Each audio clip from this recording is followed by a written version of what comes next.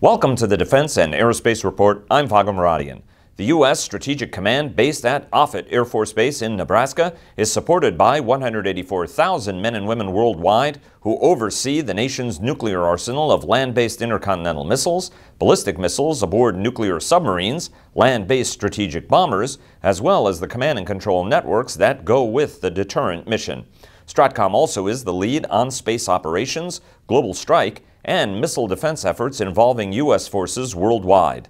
The man who leads the command is at the heart of America's strategic nuclear deterrent. General John Hyten, who joined the Air Force in 1981 after graduating from Harvard University, has served in key space and cyber jobs throughout his career. Before taking his current position in November 2016, Hyten commanded Air Force Space Command. General Hyten was in Washington last week, and we met with him at the Pentagon. Thanks very, very much for making the time for us. This has been a long time coming, and I can't tell you how excited I am for the conversation. I'm sorry it took so long, but I'm glad we're sitting here. I am too. So one of the things, you've long spoken about the need for agility given the strategic environment we're in. Russia, China, North Korea, Iran, changing technologies. And you want agility in culture, in thinking, in doctrine, in technology. And you've also said that the right team appears now to be in place to be able to drive that. What do you and this team need to do to drive the kind of change that you're looking for? So I am very excited about the team. And you look at the Office of Secretary of Defense, you look at the Air Force, you look at Air Force Space Command, you look at my command, the leadership's all right there. In the Air Force, Secretary Wilson, General Goldfein, Will Roper in acquisition. On the OSD side, besides Secretary Mattis, you have Secretary Shanahan, Pat Shanahan. You have Mike Griffin on the R&E side. Former NASA administrator who understands space pretty darn well. You have Ellen Lord. You have people that understand the need for speed, the need for agility, and when I watch them work together, I see a common purpose.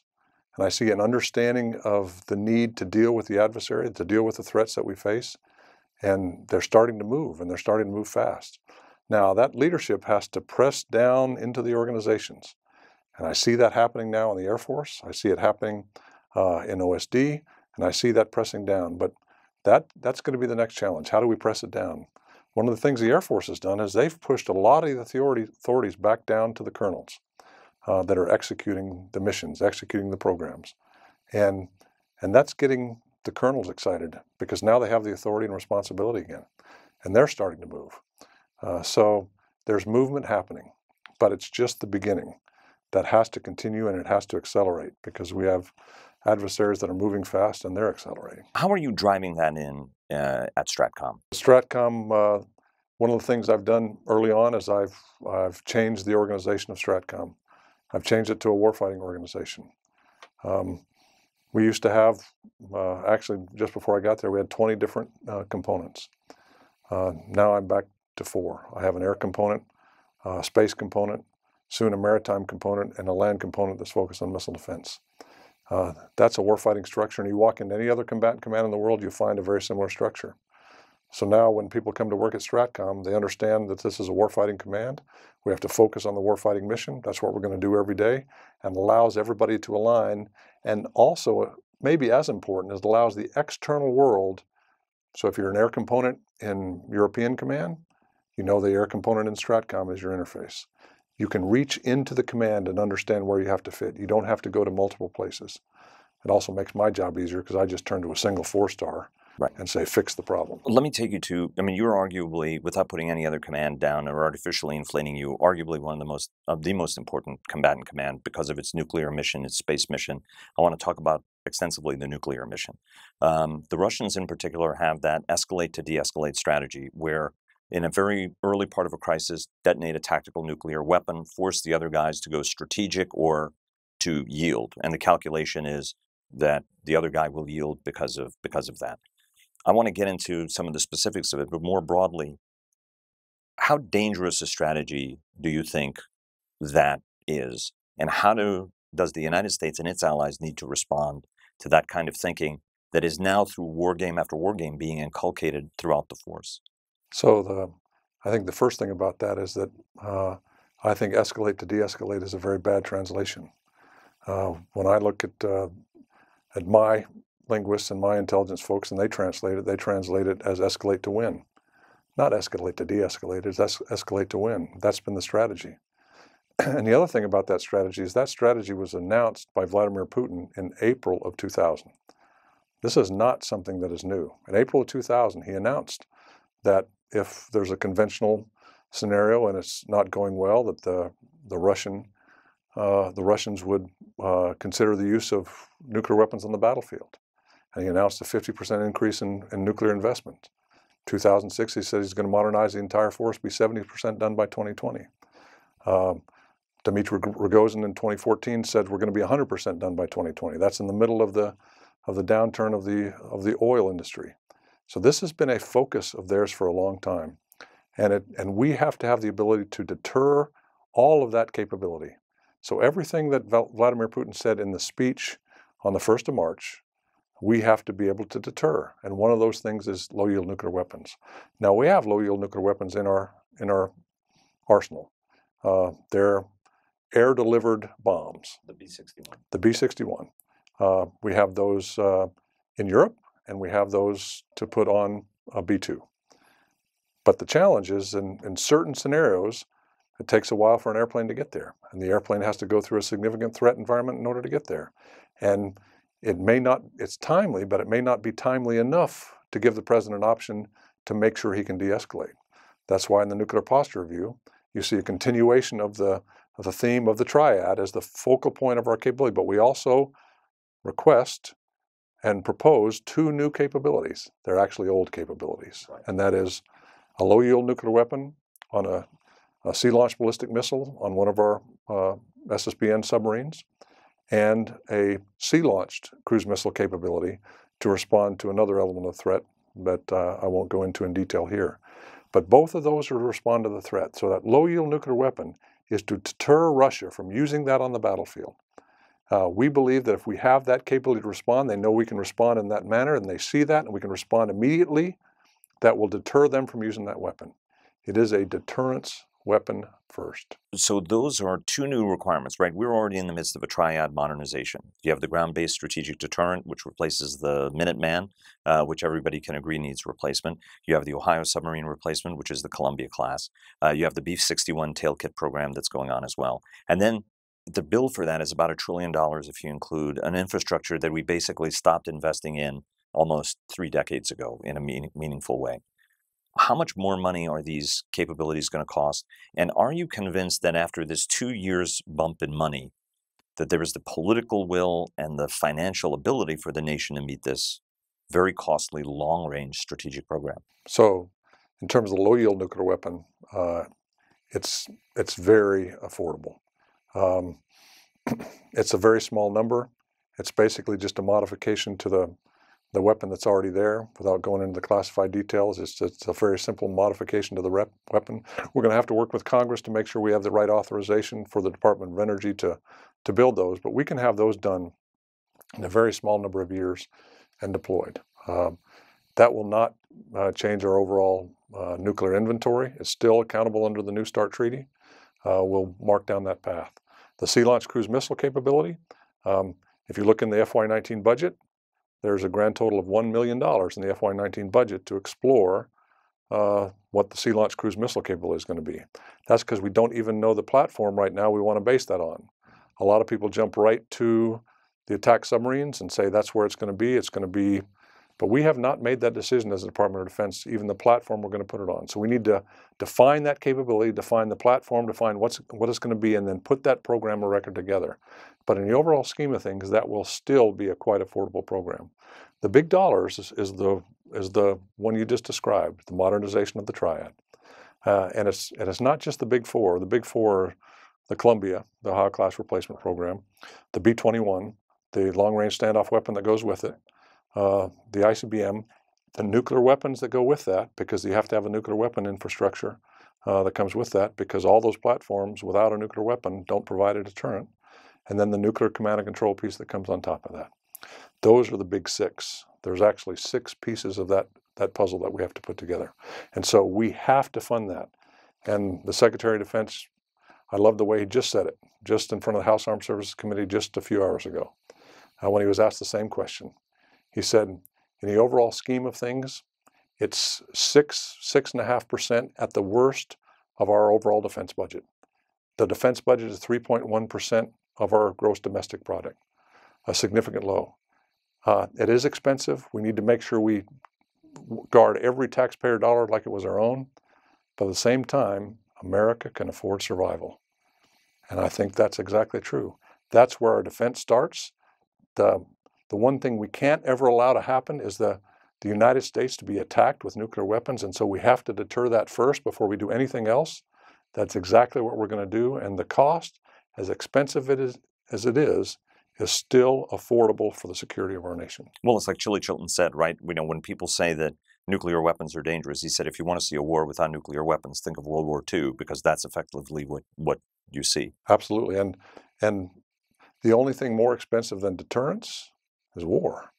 If you want to look back, the Secretary had a chart that he used in front of Congress that showed how much of our gross domestic product we spent over the last 50 years, 60 years, 70 years, I guess all the way back into World War II. And in World War II, it's this huge number. And in the early 50s, it's this huge number. And what's the relationship between the early 40s and the early 50s? We're at war. So if you think that's expensive, imagine what a war would cost the United States in terms of treasure, blood, our sons and daughters. The whole goal of the military is to preserve the peace. That's why we have the old SAC motto is back in STRATCOM. Peace is our profession. That is what we do. Let me take you to China's capabilities. We talk a lot about Russia. We don't talk a lot about China, China's nuclear doctrine, its way of thinking. Folks looking, for example, at their South China Sea strategy is to create a bastion from which to be able to project their nuclear forces. Talk to us a little bit about, China's thinking, China's capabilities, and how that's shaping your thinking. So China is, one of the nice things about having a treaty regime, New START and INF, even though Russia is in violation of it, having that structure with the Russians allows transparency into what their capabilities are. We don't have any kind of regime along those lines with China. So the China capabilities are in many cases much less transparent and harder to look at and harder to understand. So you have to look at what they say. And they state that their policy is that their nuclear capabilities are second use capabilities.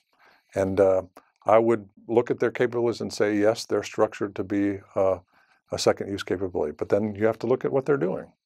And they're building hypersonic capabilities and bombers that have long-range weapons on board. They're building out a full-blown Triad. They're looking at improving and restructuring their strategic forces. Still in a second-use construct, according to their statements, but it's a much more significant threat that we have to deal with. And then if you look at what they're doing in space and what they're doing in terms of countering our space capabilities and their overall strategic posture, I guess in summary, if you look at China, all you have to do is go back to their open literature in the 1990s when they said exactly what they were going to do. Why did they say that in the mid-1990s? Because they watched the United States in the first Gulf War. They watched us in Desert Storm. They watched the amazing conventional power that we created, and they watched how dependent we are on space, how dependent we are on information. They watched and understood that the strategic element of their forces, if they're going to challenge the United States, they're going to have to challenge us along those lines because they don't want to challenge us straight up conventionally. So they started walking down that. And they've been very consistent walking through that path over the years. And so I, as much as anybody, I would like to have an open, transparent relationship with China, with Russia. I would like the world to be more peaceful. I would like to have better communication with our adversaries. I'd like them not to be adversaries.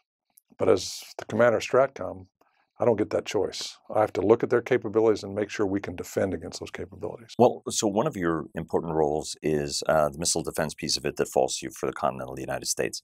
And all eyes are on, obviously, the North Korea threat that has accelerated a little faster than we had expected it to. There are those who say that our missile defenses may not be as good as we would like them to be? You're the guy in charge of them. Are those missile defenses as good as they need to be? And if not, what needs to happen to make them better? So just to clarify, I'm the coordinating authority amongst all the COCOMs for missile defense. Right.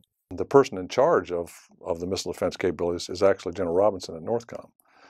The missile defense capabilities defend against North Korea. But since I'm the coordinating authority, I look and I understand what those capabilities are, and I've worked that area for a long time. And I can tell you that the deployed missile defenses we have will defend us against the current North Korea threat. And I have no doubt about that. I have no hesitation in saying that. General Robinson has made the same statement in public in front of Congress. They are built against that threat. They're not built against the Russia-China threat. They're not deployed against the Russia-China threat. They're really focused on the North Korea threat.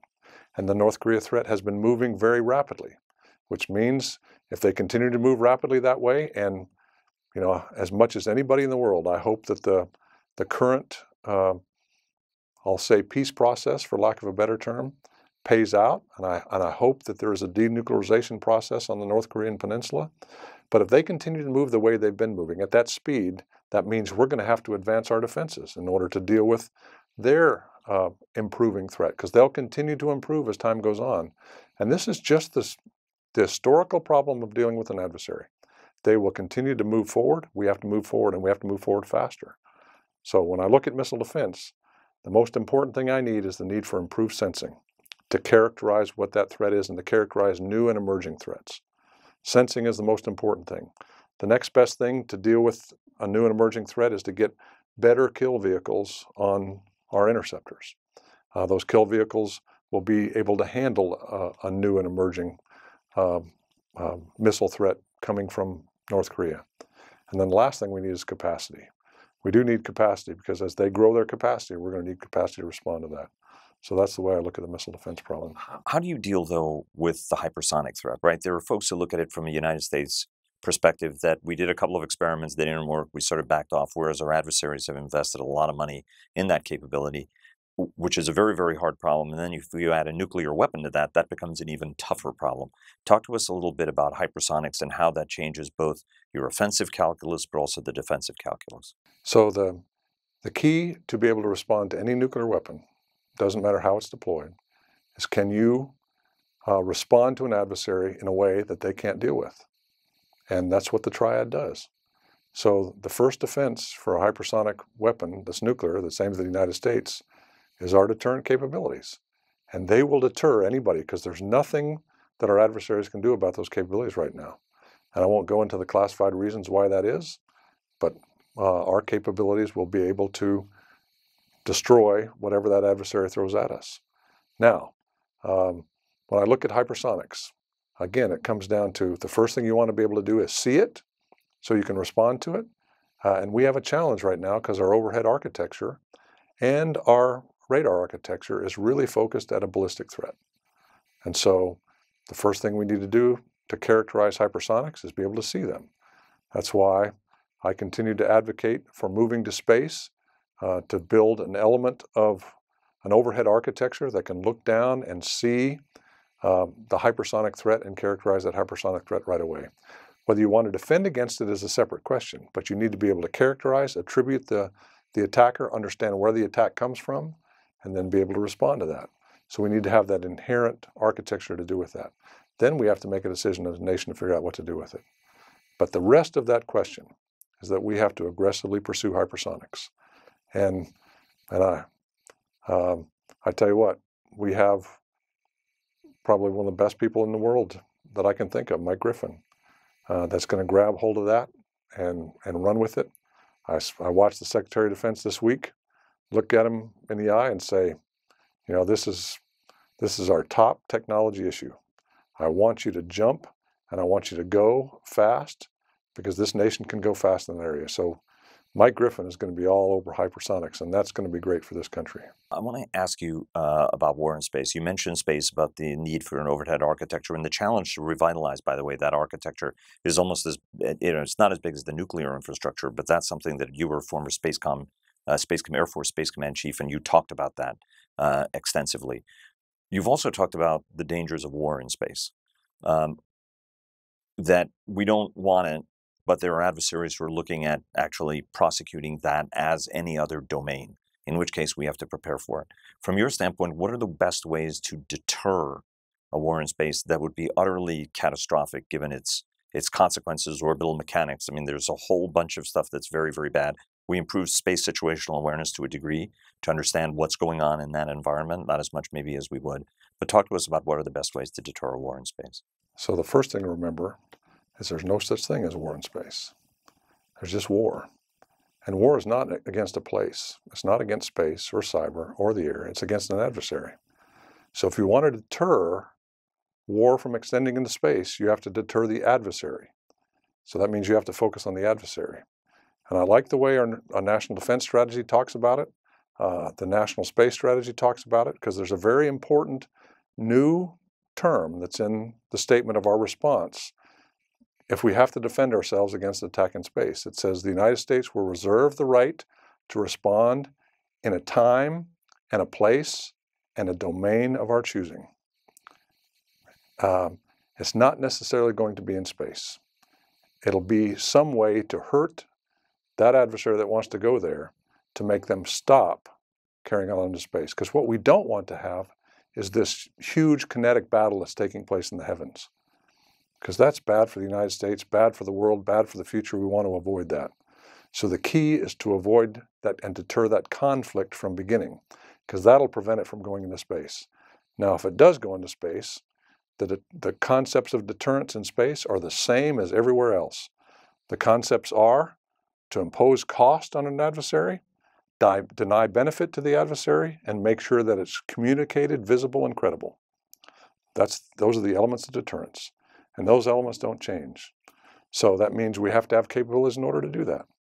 So what we have built is a set of capabilities that is the envy of the world, that is massive in its structure, that is large, so large that it will be difficult for an adversary to even impact or touch over the next few years, certainly into the next decade. But we have to now adjust that to make sure that an adversary can't attack it, which means we should change from building small numbers of large satellites to more distributed constellations, defendable constellations, and we're going to use all the defense mechanisms that we use in other domains as well. And if we make it so an adversary can't attack us, they won't attack us. It's the same warfighting problem as anywhere else. So if we walk into that, we'll prevent a conflict from going into space, because I don't want a conflict to extend into space. Both of our adversaries, China and Russia, are developing large numbers of long-range conventional strike weapons that actually can have strategic effects because of their ability to deliver mass area denial. And, so you get that kind of conventional firepower. It can have kind of strategic effects at the end of the day. Does the United States need to consider developing long-range conventional ICBMs with area denial capabilities? And if so, is your command the right place for that to reside, as opposed to residing within the services, which is sort of how that's conventionally thought of, even though for the other countries, those strategic rocket forces are considered a strategic element of their orders of battle? So the big answer to the question is a broader question than just a STRATCOM question. However, the piece that is a STRATCOM question, and I have a requirement for that, is I have a requirement for conventional prompt global strike. STRATCOM has had that requirement for a while. That is still a critical requirement from my perspective. We're going to continue to pursue that, push that in.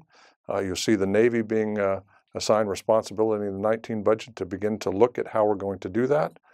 That is a critical requirement I think STRATCOM needs, because some of the threats I just described a while ago that could threaten us in space and other domains, they need to be able to be responded to quickly, and our adversaries need to know that. And I want to be able to give the president timely options that don't go nuclear. I don't want to be put in the position where the only option I can give to the President of the United States is a nuclear option. That's not a good place for any commander to be. Do you think, though, that you need something like a DF-21 force to be able to project conventional power at range at that mass? So that's more of a PACOM question. because the DF-21 is really a PACOM threat. It's not a STRATCOM threat. It's not a threat to the United States. But I think we need a conventional strike capability, prompt strike in theater and prompt global strike that we can reach to from anywhere in the world that can, in a very short amount of time, eliminate a target anywhere on the planet. Now, I actually don't care how that is done, so I don't have a desire to push any specific concept, and that's not a job of a combatant commander anyway, but I do have the requirement for that capability. Let me ask you very quickly about nuclear exercising, training, nuclear thinking.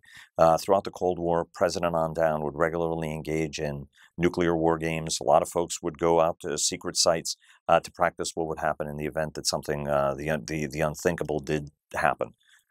Do we need to do those kinds of exercises? To what degree are you doing those kinds of exercises to get national leadership, the political authorities thinking about these questions and readying for themselves in the event that the unfortunate happens? So we've actually exercised that a lot this year. We've exercised that a lot with the White House. The chairman has sat down with the president and walked through it. I've sat down with the president and walked through it. We actually had a dinner conversation about it, which was quite an interesting conversation over dinner. But it's important that our nation take that very seriously.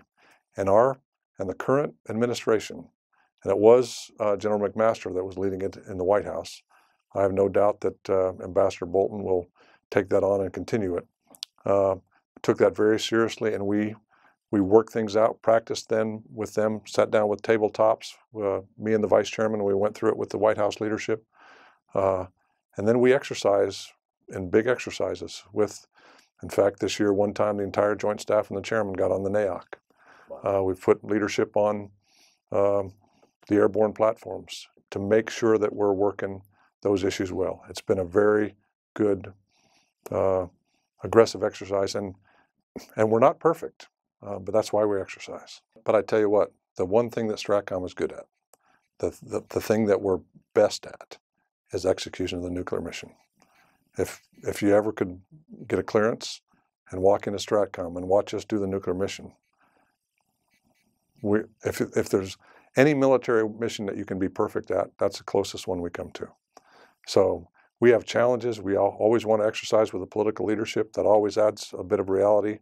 But if you want to watch a command exercise a mission, because we do it almost every day, because we never want to make a mistake in that mission. Well, we would love to come out and see you, sir. Thanks very, very much for spending this time with us. All right. Thank you.